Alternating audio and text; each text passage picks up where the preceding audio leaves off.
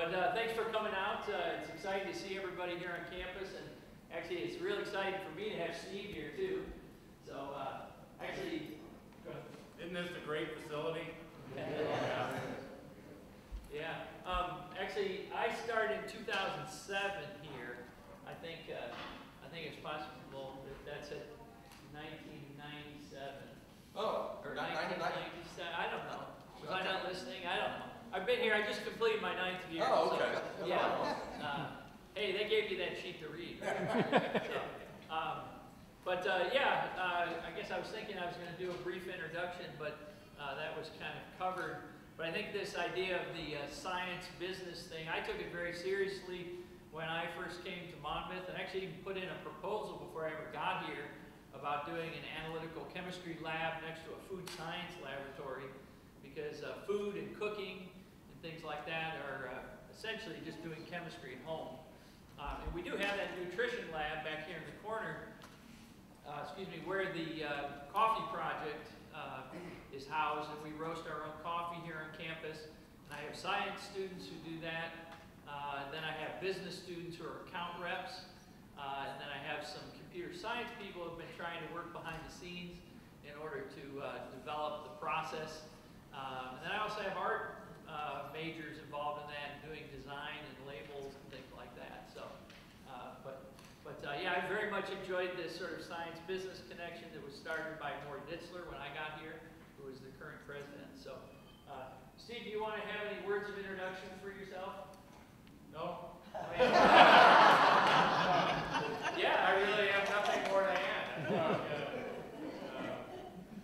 I'm happy to be here. This was a very important place for me, Monmouth College. It's where I became a student, and in large part, the reason that I am who I am has to do with this place, as I'm sure most of you feel the same way. Yes. Well, a lot of times, and again, DeNovo Beverage is, again, a small brewery. I think when it comes to craft breweries, what people say that to sort of differentiate you from what we would call a macro brewery, meaning a large Anheuser-Busch or something like that, a lot of times you use the term craft brewer or a microbrewer, again, following the sort of the scientific of the IU, or the international units of measure, the metric system, and talking about micro. And we like to say that we're sort of even smaller than that, so pico is the next one down. So, but actually we started 2 years ago, and we were really, really small, like as in 10 gallons, and now we've actually raised up to 50 gallons, a whopping 50 gallons of brew each time. And so we're kind of pico squared, I think is what we're doing. We're working our way to micro. Yeah, or nano. Yeah, I guess you could go nano too. Yeah. We're getting closer to nano. So Brad, that's 50 gallon each time you make a batch? Yes. Yeah. Yep. Each 6 hours, and actually you have a handout here. We'll talk about a couple of things on there just as a guide, and we'll actually talk about that, Steve, in just a little bit. Actually, a lot of times people ask us, how did Steve and I come together? Well, like a good citizen, I go to the dentist, and I had some unfortunate accident, and I knocked one of my front teeth out. Or no, you pulled my front tooth out. Yeah. It was, yeah, and then somehow the other one came out too. I don't remember all the details. I'm surprised his wife still talks to me. I think he was making business. He was, yeah. That's right. But yeah, I have two new front teeth here, and I think when I first sat down in the chair, Steve and I were talking about craft beer and how we were both home brewers, and we said, oh, it'd be kind of neat if we just set up a little brewery in town. We said, oh, that would be silly. Why would we want to do that? I think after my second visit, we kind of both looked at each other and said, well, maybe that's not so silly. I don't know. Not quite as crazy as we thought. Yeah. And then we chatted with a mutual friend who owned a restaurant here in town, and the agreement was to put the brewery at her restaurant. And sadly, along the way, she had some financial troubles, and the restaurant closed, and we ended up moving where we are now. Yeah. So couple of good front teeth, and now we have our very own craft brewery here in Monmouth, Illinois. So we have very little competition from other craft brewers, by the way. We're not certain if another one comes into town what we would do. We would probably welcome them, actually. I don't know. I think there's enough beer drink in this town. Not that it's a lot, necessarily. I don't know what the total is, but I think our market share is probably sub 5%. Yeah. So, that's right. So anyway, so let's just talk a little bit about the brewing process. One of the reasons we like to do this, again, I kind of consider as an educator that when people have typically thought about wine, they think of wine as a more sophisticated beverage. I would go toe-to-toe with anyone else who would like to say that wine or that beer is any less sophisticated, actually. I think beer has sort of had a very historical role in many different processes that have gone on. And I think it's actually much more complex than wine is. When it comes to wine, it's about growing grapes. And so it's more of a biology in the plants than it is actually making the wine, the viticulture. Now there's actually a really great skill in winemaking where you blend wines together. But actually blending wines together is one to not only provide some sort of quality that that person wants in the beverage, but also to push for consistency. And actually, as a small brewer, consistency is not really something that I shoot for. It's not necessarily a point that I say that's good or bad. We do try to keep the same process and the same ingredients the best we can, but on occasion we'll be using a slightly different grain or different hops or a different yeast or a different process because, again, I'm a scientist, Steve is a scientist at heart, and we both are doing an experiment every time we make 50 gallons of beer. So anyway, so on this sheet here, beer is a very simple product, actually. There's only 4 things. There's water, there's barley, or a grain, there's hops, and then there's yeast.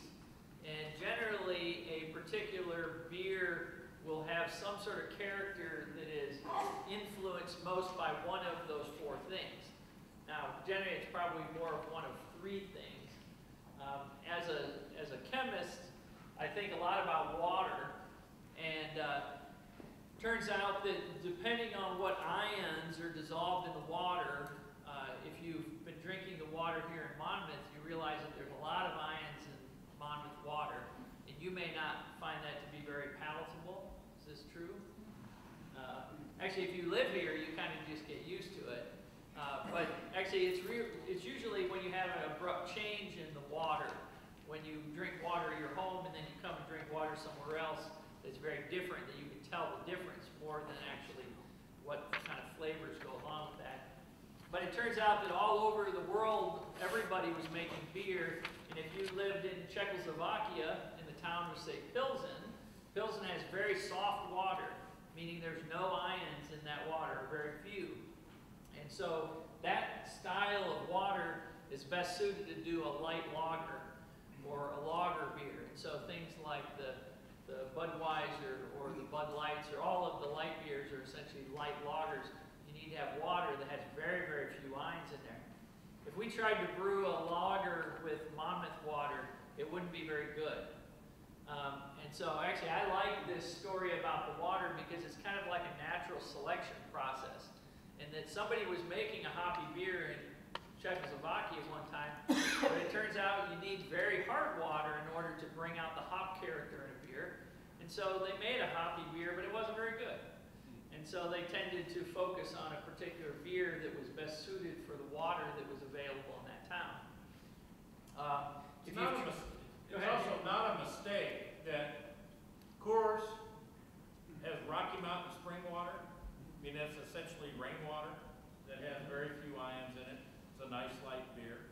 St. Louis pulls their water out of the Mississippi River, which again is rainwater, has very few ions out of it. So the major big breweries were housed close to a water supply that was suitable for the style of beer that they were brewing, which in the United States was almost always the clean lager. Mm-hmm. Yeah, and if you've traveled to, say, London, Burton-on-Trent, that river there has lots of vines in there, and so the pale ale and the IPA and things like that that are thought of as very hop-focused beers essentially have come from that particular region. So again, the name of our business is DeNovo Beverage, and DeNovo means from the beginning. So whenever we start beer, we start with reverse osmosis water, the cleanest water that we can find, and then depending on what kind of beer that we make, we start by adding in different salts. So we add gypsum or calcium chloride or magnesium sulfate, sodium chloride, baking soda, table salt, yeah. I mean, we do a lot of things in order to start from a very fundamental, just water, pure water, and then add these things into it to accentuate certain aspects of that particular style we're trying to make.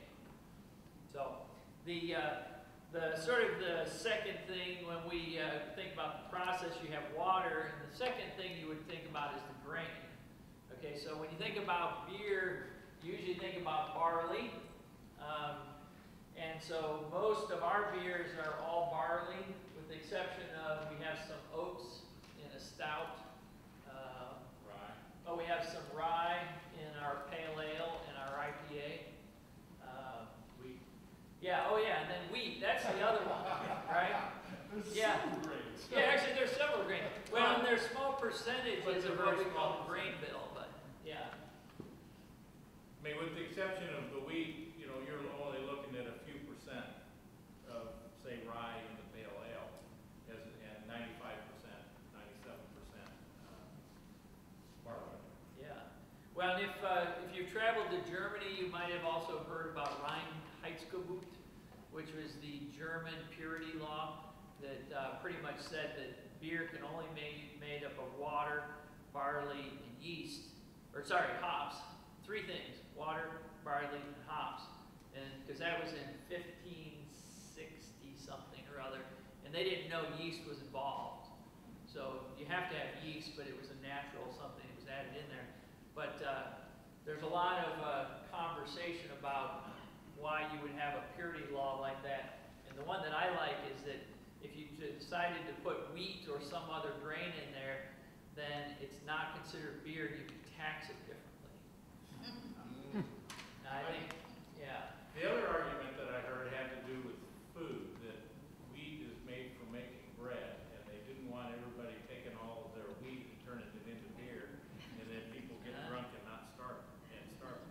That's right. Yeah.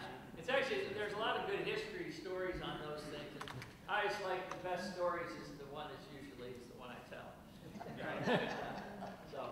But yeah, so when it comes to the grains, again, I'll try not to turn this into a chemistry lecture here, but there's essentially what we call the base malts and specialty malts. And if you see on your sheet there, at the very top, it'll say base malts and specialty malts. So the base malts are essentially what make up the majority of the beer. Steve said sort of 90, 95% or whatever of a beer. But then the other grains that you add in are what give it a certain like color, for instance.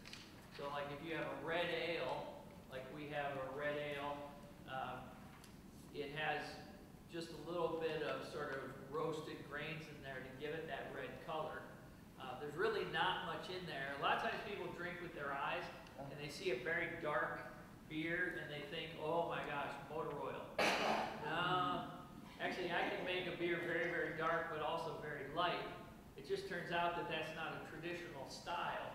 If you're going to put dark grains in there, you make it motor oil. Or you make it Guinness. But Guinness is actually 4.5% alcohol. It's actually a very drinkable sort of table beer. So less calories in Coors Light. Less calories in Coors Light. Okay, is that right? I don't know the calorie count on that. All right, I'll take your word for it. Okay. Yeah. Well, and we talked a lot about these other sort of, we refer to them as adjuncts, things that you add to beer. Coors Light, in order to get the alcohol content up, they add rice. Now, rice is a perfectly fermentable grain, but it turns out that it's not very traditional, and it's it's also not very expensive, and it doesn't really add much to the beer except for alcohol. Well, sugars that then get converted to alcohol. So sometimes craft brewers kind of poo-poo on these light beers where you use things like rice or corn.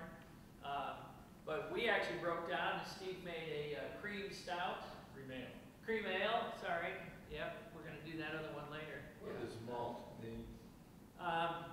So malt is, if you take a grain that came right off the plant, and if you take it, and there's somebody called the maltster that we don't talk about very much, but they take it and put it into a room and germinate it.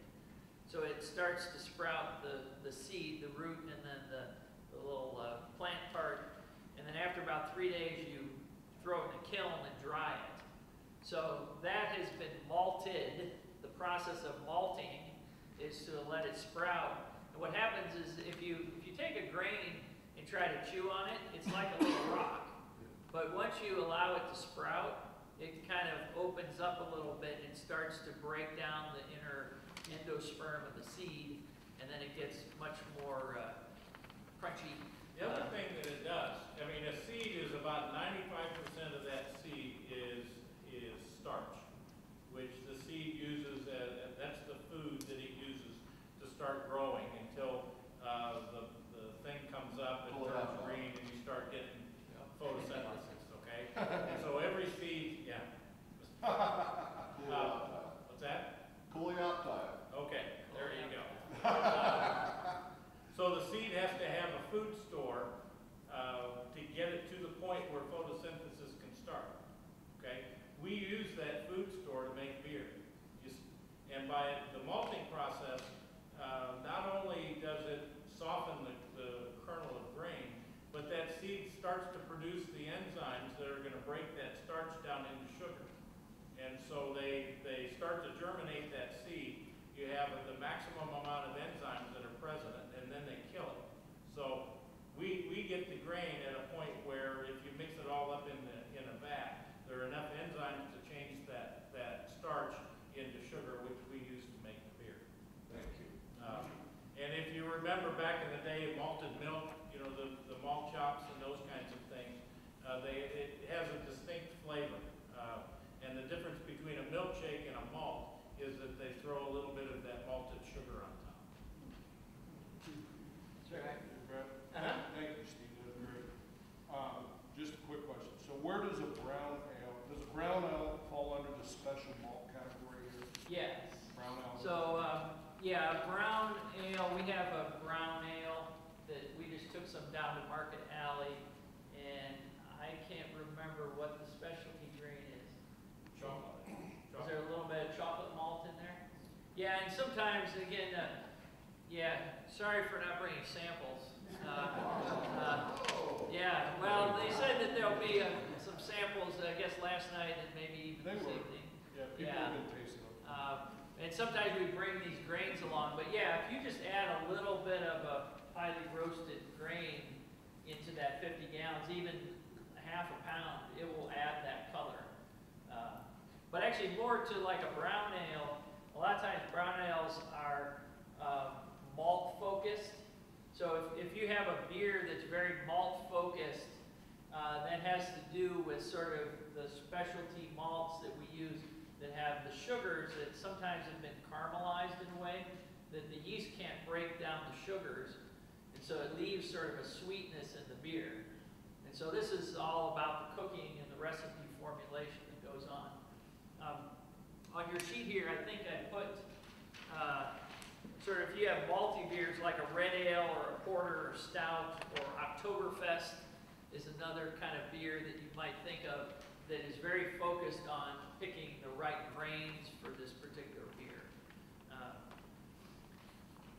The other thing to consider, unlike wine, where there are a variety of different varieties of grapes and growing conditions and that kind of thing when you pick them, beer is made with the same stuff, whether you make Guinness or Budweiser, essentially. It's made with the exact same grain. It's just how that grain is treated and the mixture of different grains that you throw in the pot. But it's all the same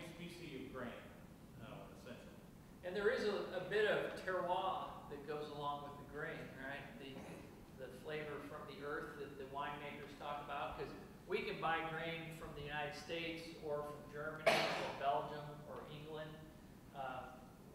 Canada has a pretty large collection of grain. And each one of those is a little bit different. So if we're going to make a Belgian beer, we want to get Belgian grain because there's some characters that will come from the grain. So, okay, so we got water, we've got our grain in here. Then the next thing we would add is the hops. So the hops are a flower. They look kind of like leaves, but they're a hop flower. And if you would inspect them, which I wish I could have you all into the nutrition lab and have you under the microscope looking at all this sort of stuff like I would do with my students, but there's these little glands, they're called lupulin glands. And in the lupulin gland is where the hop plant has packed all these wonderful things inside there. And so you have to break apart those lupulin glands and add those into your beer. So I think you may have heard sort of the advertising things talking about things being triple hopped. I think Miller talks about having triple hopping.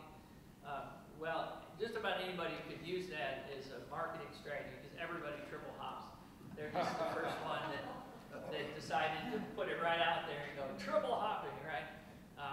But there are strategies in hopping. Usually, if you add hops very early in the process of making the beer, you get a bitterness. And usually that bitterness is something that you find in a pale ale, or most frequently in something like an IPA, India Pale Ale, that is very dry on the finish. Malty beers are not dry on the finish, but a hoppy beer will be very dry on the finish. If you add hops sort of in the middle of the process, then you're adding them for flavor. If you add them towards the very end of the brewing process, then you're adding them for aroma and flavor. There's a couple different strategies that we use in order to accentuate aroma from the hop character. And that's the dry hopping. It's on the sheet. I should look at my own sheet. But dry hopping is something that after the fermentation is done, that we add more hops into the beer, and that takes what are called the essential oils that are in that plant material and leaves those behind. And those a lot of times will have sort of a citrus aroma and sort of add to that overall perception of that particular beer. So again, hoppy beers tend to be focused on the hops. I mean, they certainly have grain in them, but those grains, the specialty grains, are usually very light. Actually, we like adding a little bit of rye into our pale ales because the rye has a little bit of a spicy character, and you sort of, it blends very well with the hop character. And so you sometimes think if you drink our pale ale or IPA that there's a lot of hops in there, and actually it's about half hops and half rye. So just a little trick that a brewer can do. The fourth item on here, on the other side there on the right, is yeast. So Saccharomyces cerevisiae is the genus species name for this yeast. Turns out, like Steve said, with grain, all yeast is kind of the same, except for there's slight different strains of yeast, and people work very hard to isolate and purify these and do genetic testing and other sorts of things that go along with that. Oftentimes people might ask us the difference between an ale and a lager, and the answer is really not a whole lot. There's a lot of talk about top fermenting, bottom fermenting. Really, the biggest difference is a lager can still carry out fermentation at very, very low temperatures. So if you put a beer in a cave where it's 45 degrees or so, and you've pitched a lager yeast in there, it will keep finding sugars and metabolizing those into ethanol and continue to evolve that beer. Whereas an ale strain of yeast generally is a little bit less tolerant to those colder temperatures, and it will kind of fall asleep. But yeast is not the only microorganism that we have added into beer on occasion. We typically don't do any other microorganisms like lactobacillus. There's a big craze now in the craft beer industry to do sour beers, And sour beers actually have lactobacillus introduced, and that's lactic acid. It's kind of like acetobacter or acetic acid, which is vinegar. So it's kind of like mixing vinegar into your beer, and you may not like that. When you drink the beer, you either like it or you don't like it. I mean, it's very clear. Actually, we could do a little tasting with you just to sort of help you to pick out different beers too, because people generally like malty beers or hoppy beers, and you'll tend to focus down one path or the other. So if nothing else comes out of tonight's talk, it's okay to go the same path every time, right? And if you like hoppy beers, ask for pale ales and IPAs. And if you like malty beers, do things like red ales or amber ales. And those will make you a little happier during your consumption of the alcohol. Some of the beers that are, as I have on the sheet here, that are yeast dominated, the one that we do is a German wheat beer, and the German wheat beer strain is very unique in that some of the, it sounds kind of bad, but the waste products of the yeast have some clove and banana aromas to them. So if you've been to Germany or had a very fresh wheat beer, you will find this, you're like, somebody put banana in there. Well, no, it's isoamyl alcohol, and it's just one of the metabolism products of that particular strain of yeast. It's all the Saccharomyces still, but it's just a slightly different yeast. The Belgians also tend to have some very strange yeast. They focus a lot on yeast strains, and actually it was the monks, the Trappist monks, who really started doing a majority of brewing and sort of specializing some of these strains of beer. So, any questions about beer ingredients? Yes, sir. How do you like, alcohol is around 80%, and wine is around 12% Yes. alcohol. Right. What is your beer? 3.5 or? Well, so a standard yeast can bring beer, or can take a sugar solution, bring it up to about 10 to 12% alcohol. But generally, beer is somewhere in the range of sort of 4 to 6. Is that controlled by government also? Actually, some governments. I started home brewing in North Carolina, because in North Carolina you could not purchase an alcohol or a beer that was over 6%. And so it was a funny state law, but they were afraid of people drinking too much beer and getting drunk, and actually led from domestic violence, is what the senator told me. I reminded him you could go buy Mad Dog 2020, right? Mogan Davidson 2020 for $3.99, 18%. And he says, well, but that's different. How is that different? Yeah. So. How do you control it? Yeah, so the way we control that is the amount of grain that we originally put in. So for like our 50 gallons of beer, generally some of our beers are maybe 6.5%. We'll put in maybe 115 pounds of grain. But for a 4.5% alcohol beer, like our stout, we might put in like 85 pounds of grain. So the grain is essentially the sugar, and the more or less sugar you add, the more or less alcohol you're going to have in the final product. Thank you. But that's the easy answer. But there are certain ways of modifying the processing of the starches in the grain to leave behind some of these bigger chains of sugars that actually don't get fermented out, that then give the beer body, like in a stout, for instance. And so there's all kinds of tricks that you play in order to get body into the beer versus alcohol content. Alcohol content is, from my perspective, is kind of a side point. I don't actually think about it in designing a recipe. It's more of the body and whether I want it to be hop focused or malt focused. Yes, sir. Yeah, go. 2 parts. One, the first one's pretty easy. first part is, you know, I prefer like a porter, a brown, a stout. So what makes it a porter versus a brown versus a stout, all right? Then the second part of my question is, as a chemist doing this, now I understand your 4 knobs. How do you stay focused to get anything done? Right? You want to, you know, dabble with this, dabble with this, dabble with this. Is that why you have a dentist on board? Well, but as a good scientist, I only change one parameter at a time. Yeah. Right, so I have to do that. That's sort of built into the way I do things. So that's why our beers tend to evolve over time. That we change something or we do something. Let's not do that again. But are we going to not sell the product? Well, it's not bad. It's just not what I wanted it to be, right? Or it might be better this way. Let's try it. Yeah.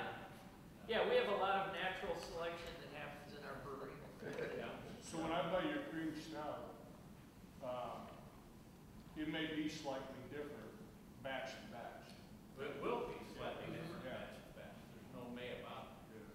Yeah. And some of that has to do with just the brewing process is not always 100% consistent, and some of that has to do with the fact that we change the recipes that will. Yeah. And let me just respond to that one, and I'll get to you guys in just a moment here. But there's a group called the Beer Judge Certification Program, and I've gone through and done the testing on that, so I'm a recognized beer judge. But there's 81 different styles of beer. So like as Steve's mentioning here, there is a stout category, and there's actually 5 different kinds of stouts, like dry stouts, sweet stouts, imperial stouts, right? So there are all these different styles. There's porters, that's a whole different stout or category, and then brown ales is a whole different category. So you just mentioned about 15 styles by mentioning those 3 headings. But there's sort of some guidelines that talk about how you get to this particular beer. It's softer than what the guidelines say, but if you're doing a stout, you technically cannot make a stout unless you use roasted barley. Now it's not malted, it's just roasted. And so there are these little rules that show up in this way. Brown ales also have a little bit of a yeast component to them, whereas porters, you want to use a standard sort of workhorse ale yeast that doesn't really add any yeast character. And so that's a complicated question, and I look forward to sharing more details at the wine shop. Right, yeah. So That's good, thank you. did you have a question? Yeah, a lot of these craft breweries, it seems, we cover 4 main ingredients. But I can go to a favorite craft brewery up in Michigan, and they got about 20 different beers on tap, and 15 of them are probably what I call goofy beers, because they have all these other fruits and flavors and so on. Where do they come into the process? Well, you can add other things. I mean, and most of the time, those are added late in the process. I mean, the fruit beers, the cherry stouts, the cherry, and we tend to agree with you. Neither Brad nor myself are real big fruit beer lovers. Doesn't mean we won't brew one, but it does mean that if I'm going to the refrigerator, I'm not going to pull out a cherry wheat if there's a good German wheat sitting next to it. There's only so many beers you can drink in a night, right? Right. For me, it's about 2 to 3 at So, max. Usually, I mean, most of it is done in the fermenter. I mean, when you get done brewing the base beer, it gets put in the fermenter, and then you can add fruit if you want. You can add coffee. There are some, coffee stouts and things. And actually, coffee of all of them, I think blends in with beer better than most. I've seen some maple flavored things. We did a coconut stout, a little bit of one. And if they're done properly, the beer stands on its own, and then the flavors from some of those adjuncts that are added sort of filter in as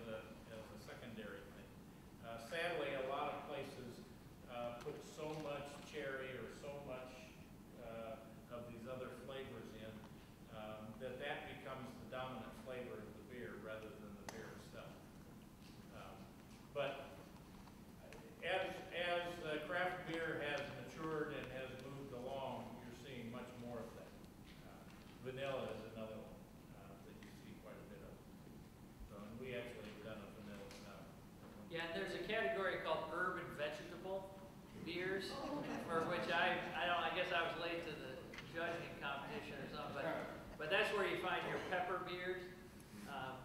You know, if you have a little jalapeno pepper in there, and you can put all sorts of things like sweet potato beer. But when you judge a beer like that, you're really judging it on the base beer. The person who submitted it has to tell you what is the base beer, and then tell you whether they added coriander to it or sweet potato. And then, so you say, what contribution did that sweet potato make to this beer? And the answer is usually not much at all, because it'll get fermented out just like anything else, right? I mean, you don't have to use pumpkin in your pumpkin pie. It's just the spice, right? Pumpkin doesn't really taste like anything. It's a squash, right? Another added thing, hops was not the original flavoring for beer. I mean, hops has only been around for a few hundred years. The original beer was brewed, and they used whatever they could pick out of their backyard. Rosemary, Heather. They called it brewed instead of beer at that time, but brewed, Gruit. Yeah. And if you search, if you go to Friar Tuck's, you can probably find a Gruit somewhere. Or Benny's, Or some of Benny's. these other big liquor stores. Question? So when you do your experiment, so you've been making an IPA, and then you do an experiment, and it doesn't taste like what you originally, your line was running, do you relabel the beer? We have, and actually our original naming structure was Pale Ale #1. And yeah, and so we could very easily add Pale Ale #2 after we go through the, you have to send all labels off to the federal government for approval. They have to approve the federal government approves your recipe and your label. The state of Illinois has nothing to do with that. That's all through a federal process. If it's significantly different, we would consider giving it a different name. I was just thinking. If it's bad, we Well, push it down the toilet. From the Yeah. consumer standpoint, you know, they drink a certain style that you've been producing, and all, there's stuff function different. Yeah, well, and I guess that idea of consistency, like, I mean, I'll eat at McDonald's because if I'm in a different location, I know exactly what I'm going to get, and I know it's going to be fast, and I can get on my way, right? So, but when it comes to craft beer, I think there's a lot of variation, partially because, like, we don't filter our beers to the extent where we remove the yeast. And so when that bottle will sit, we like to keep all of our beers cold after we carbonate them. They pretty much stay cold the whole time. But that yeast is still in there, and it will evolve a little bit over time. So it changes all by itself. Another question along those same lines is, what does Budweiser do when they've got 70,000 gallons of Budweiser that doesn't taste like Budweiser? The answer to that is that it ends up being Milwaukee's best. I'm not kidding. My first father-in-law worked for AB, and that's why they had, not only did they have Budweiser, but they had some of the, like Stag and some of those smaller names that they bought. At one time Stag was an excellent beer, but AB bought it, and then when Budweiser or Busch doesn't taste like Budweiser, then they sell it as Stag. I've drunk several of your beers, several ones. No one's coming. But I didn't find them effervescent, so that was the question I had to you. Did you style them that way, or and the other question is, why did you, or how did you choose your bottling Yeah. format? Well, let's see. So the first one about the carbonation level. We think that beers in general are overcarbonated. And if you drink a beer in London or in England, first off, it's cellar temperature, and it's probably not carbonated for the sake of carbonating. It's probably carbonated because CO2 is one of the waste products of the sugar metabolism, right? You get alcohol and CO2. So it's probably slightly carbonated. Our beers are certainly carbonated. We could control that totally. So I guess we choose it to be slightly undercarbonated. We don't have the most professional bottling system, and so maybe we don't hit our target every time. But yeah, there's some inconsistency. But again, we're not huge fans of really highly carbonated beers. Each beer style has a certain optimum carbonation level, and so something like a stout really doesn't need to be carbonated much. A wheat beer tends to be the most carbonated of beers. And so there might be some variation if you continue your voyage in sampling. Hopefully you'll find the one that fits your taste. But In your bottling format? How should we answer that? The bottle, we had, when we first started, we had a couple of cases of those bottles, like 100, and we said, wow, that's a lot of bottles. And so that's the style that we had, so that we didn't have to buy them. It turns out 100 bottles is not very many bottles. yeah, And we've had to buy thousands more, but that's how we chose that style of bottles, and it turns out we kind of like it. They're easy to use in the bottling stuff thing, and it's also fairly distinctive.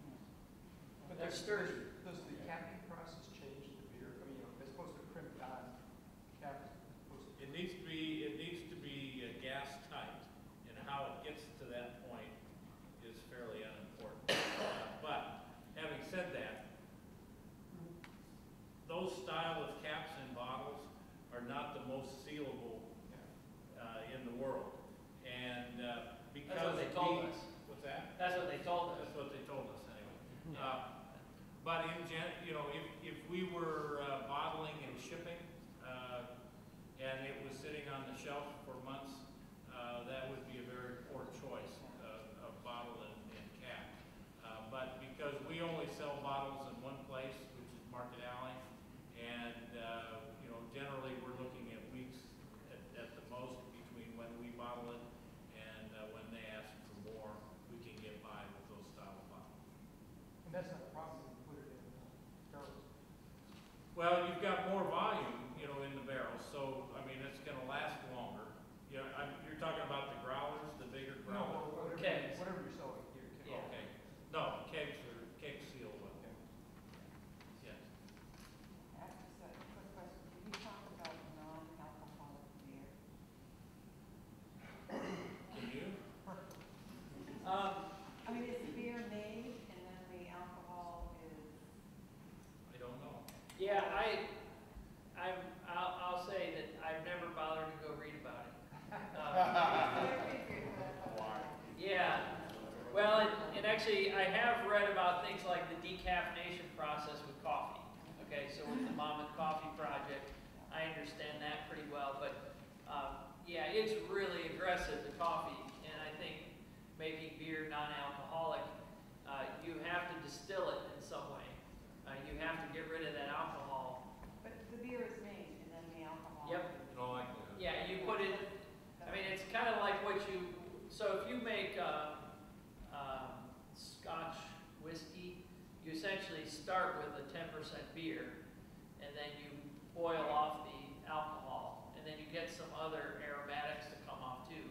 And that's what gives whiskey or Scotch that kind of flavor. Now they throw a bunch of peat in there sometimes, depending on where you're getting your Scotch.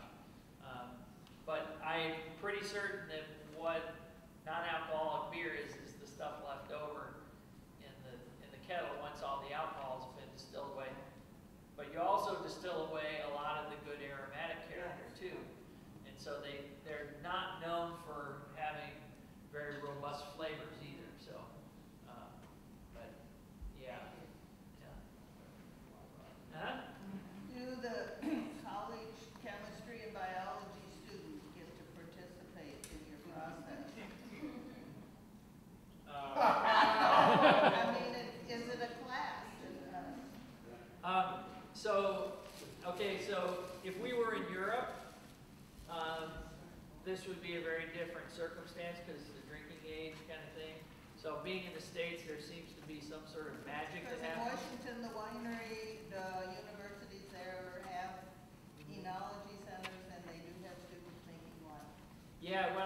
to UC Davis, they have a viticulture enology and a brewing facility that's, there's a Anheuser-Busch endowed chair position. And when I asked them what they do with the product, they said, oh, we throw it away. That's what they said. Well, and it comes down to this. It's the tax on anything that has alcohol in it. The federal government, the state government wants your tax dollars for that. So again, back to sort of that original question. Yes, I involve my students in my conversations, whether it's general chemistry in my physical chemistry class. There is frequent reference to the brewing process. It is a scientific process. The same things I would say about all this going on here is being used in the ethanol industry. And so a student who understands how to make beer could also then go work in the ethanol industry. So yeah, I usually don't hold back anything. I haven't been fired yet, but yeah, there is sort of a touchy line there, in that it might appear as though I'm promoting drinking, but actually what I am doing is I'm promoting responsible drinking. And I think especially this day and age of college students standing at the grocery store making a choice between the 30-pack of Keystone Light or a nice 6-pack of Bent Rivers Uncommon Stout, I want them to buy that Uncommon Stout. I don't want them to abstain, because they're not going to abstain, right? I mean, they're just not going to do that. So I want them to be more responsible when they do that. And I think some of the conversations I have with students sort of moves them in that direction opposed to promoting alcohol consumption. I think one of the things that drinking beer with no taste does is it promotes over drinking. I mean, you need to choose a beer based on flavor, based on something that you enjoy drinking, the same way that you might choose an applesauce or anything else or any other type of dish that you might make, and that promotes responsibility. You know, the alcohol is a side effect to it. In some ways, it's a bit unfortunate that it's there, but it is. And you know, craft beer actually works very hard at being responsible, and I think people that drink craft beer tend to be responsible. The macro beer drinkers are the ones that are a problem.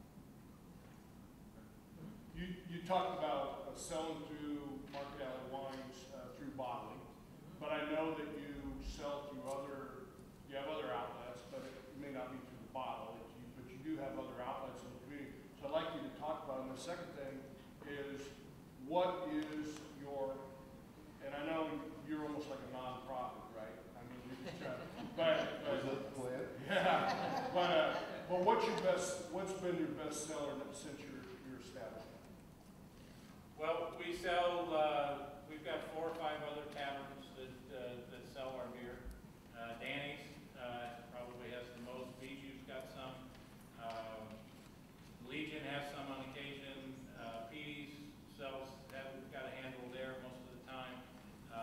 And then Fat Fish over in Galesburg are the venues right now.